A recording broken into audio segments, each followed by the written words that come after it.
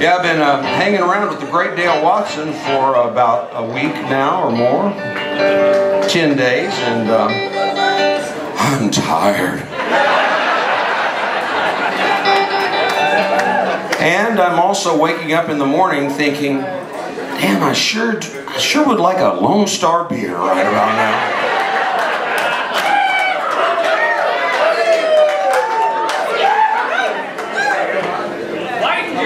I don't know. Well, and you know what else it whitens? Your hair.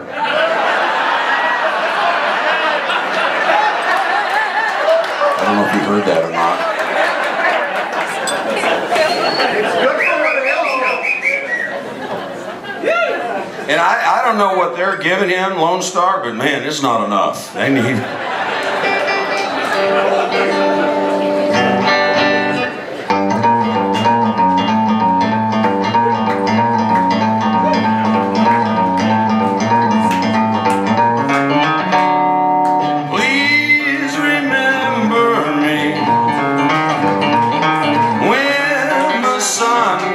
down when the moon is round. Remember me, please remember me when the patrons laugh. That's my epitaph. Remember me, remember me, remember me, remember me, remember me, remember me. Remember me, remember me, remember me, remember me, remember me, oh, remember me, please remember me, when the last call rings, when the fat lady sings, remember me.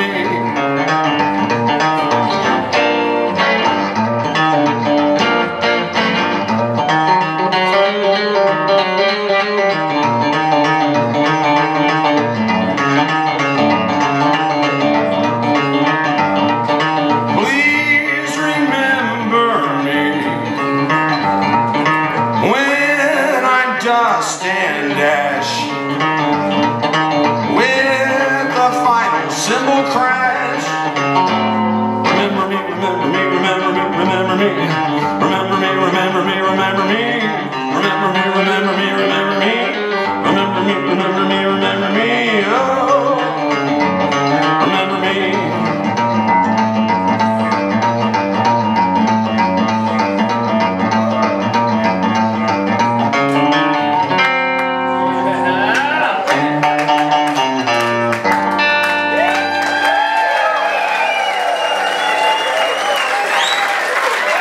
Hey, thanks, that's very nice, thanks.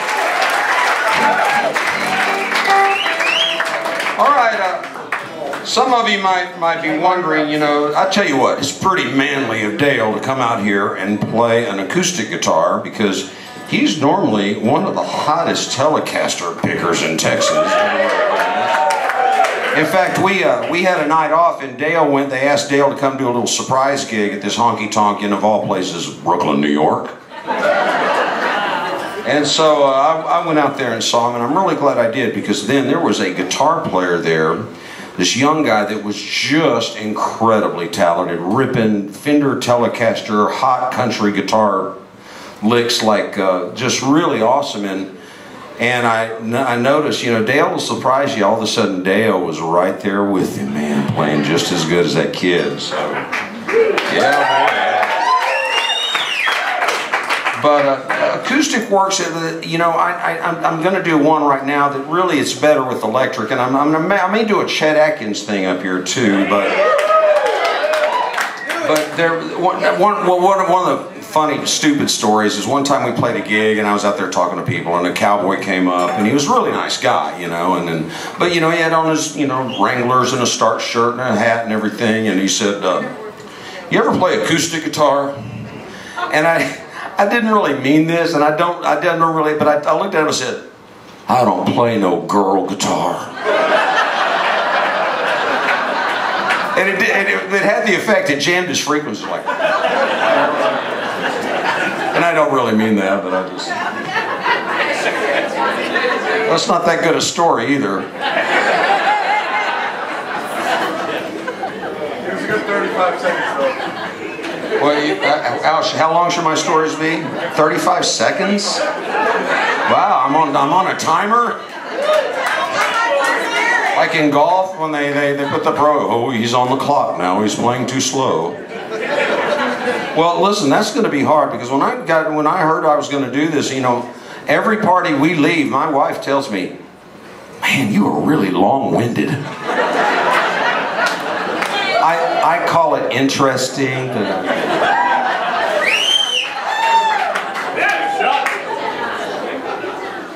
All right, here's a cover song, a jazz standard from the late 30s, most associated with a TV show called Mickey. It was the Mickey's Flame. It has been recorded by a lot of great artists. I'm going to try to pull it off and make it interesting. It's called Harlem Nocturne.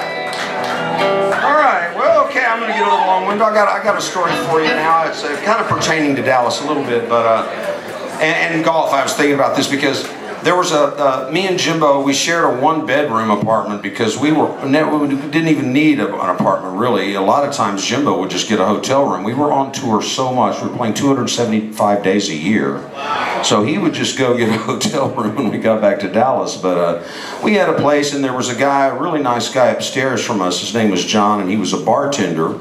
But he was an aspiring stand-up comedian, and so he played guitar too. We had a lot in common. And one day, he said, let's go play some. He played golf. Let's go play some golf. So we went over to Tennyson Park, and we were out there, and it was a really hot day, like today. And we got out there on the 9th hole and looked ahead, and there were 3 groups out there playing one golf hole, and all of them were out looking for their golf balls. And so we just sat down on the bench that's out there, and And of course, he was just getting in. He was doing open mics and that kind of thing. It was very career minded. And he asked me, he goes, "So, what are your career goals?" You know, so I said, well, my number one goal is to play golf with Willie Nelson. And it's really interesting because eventually I actually did get to play golf with Willie Nelson.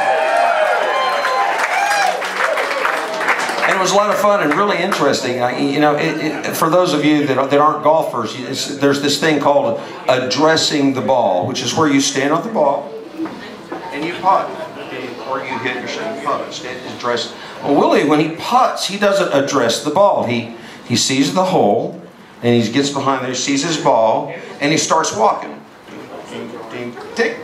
As he's walking by, he's looking at that line. He doesn't stop to address it. And the ball goes like this. It goes like a little rabbit right in the hole. And you know, and then after a while, you're sitting there going, God, man, Willie's just parred the last 7 holes in a row. And but you know, he'd miss a few. So I asked him, I said, Willie, why don't you ever, you know, you might make more if you stopped and addressed the ball. He goes, no, I'd miss just as many. But anyway, so and then my upstairs neighbor, he eventually did get to be a stand-up comedian, and he got on the improv circuit, which is a really sweet gig. And then eventually he became one of the main writers, producers for the TV show King of the Hill. Yeah. Right, and he was also the voice. He's the voice of Boomhauer, who is right. You know, right. He's the guy's like, oh, God, my internet. You just click. That just starts. It's really watch cat videos. It's really. But and then and I haven't seen him since all that. But the first season of King of the Hill, there's an episode where Hank Hill plays golf with Willie Nelson. So they owe me money. Okay, I'm gonna get stupid again, try to do another rock and roll song without my guys.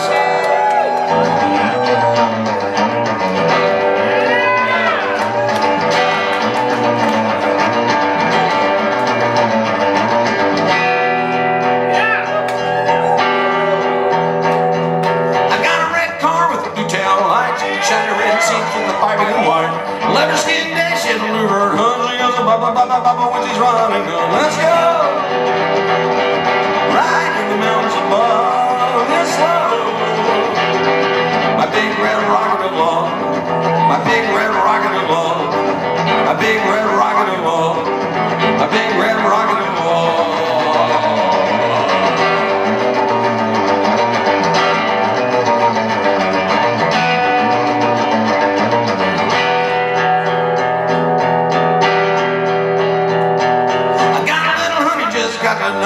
Driving this bomb says it's empty to go. Drive the red rocket, that's a logo. Time she goes and overdrive. Let's go. Ride in the mountains above, then slow.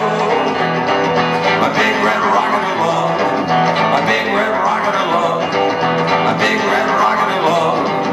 My big red rocket of love.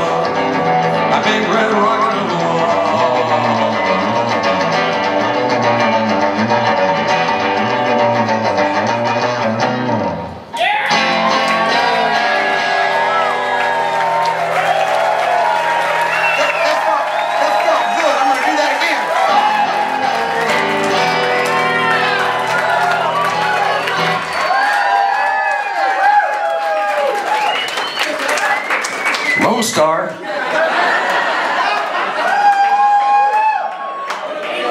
Listen, I'm a very impressionable person. I'm going to get addicted to Lone Star doing these gigs with Dale.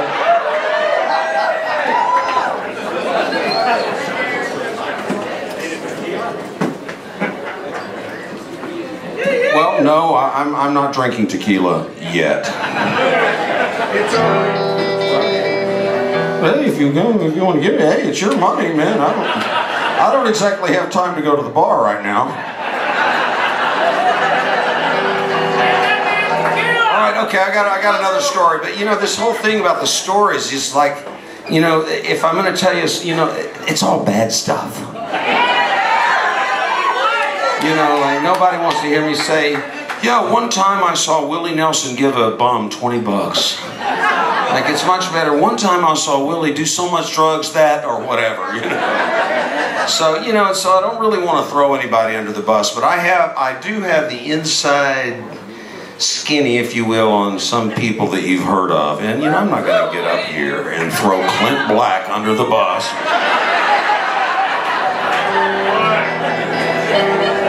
And then too, it turns into a whole name-dropping thing, you know. Nobody likes it. Don't name drop. De Niro told me that. No, I don't know him. But no, there's a funny story about Johnny Cash that it's kind of a famous story, but you might not know this. But when they were young, they were really just kids. They had records that were hits, and they were on tour and everything together. But they were young kids, and so they carried around fireworks. You know, it's a lot of fun if you're a kid in fireworks. And so one day they were all in a hotel room together. They were on a big package Sun Records tour, and they were on a multi-level, you know, hotel. And they were on some room, and Johnny Cash, he grabbed two M80s. And in case you don't know what an M80 is, it's like the closest thing a firecracker can get to a bomb. And he got them together and he started twisting the fuses together like he was some kind of munitions expert. And he had a cigarette hanging out of his mouth. He took it and everybody was like, oh, what are you doing? They put it right up to his cigarette and lit the fuses. And everybody starts cussing and yelling and what are you doing, and ducking for cover, and he walked nonchalantly over to the bathroom and went in there and he flushed it down the commode. Well, in case you don't know, fuses like that, they don't go out even when they're submerged underwater. So it went down and was going through the pipe system of the hotel, and kablooey, like a bomb, it blew up. And it blew out the whole water system of the hotel. Some poor guy was actually sitting on the toilet, and it blew off the wall. And so it was a big scene, obviously. The cops showed up, and they looked at the damage, and they saw the guy. They saw the guy's room, and they figured it was him that did it. So they were in the process of arresting him when Johnny Cash did the right thing and went out there and said, "No, I don't know. That's an innocent man. I don't know what he said. I did it." So he fessed up, and I'm not sure. I think what happened is that he did not get arrested, but he had to pay on that for 25 years. He made monthly payments or more. But anyway, so then they used to have a Hard Rock Cafe over on McKinney. I opened up for Carl Perkins, the great Carl Perkins.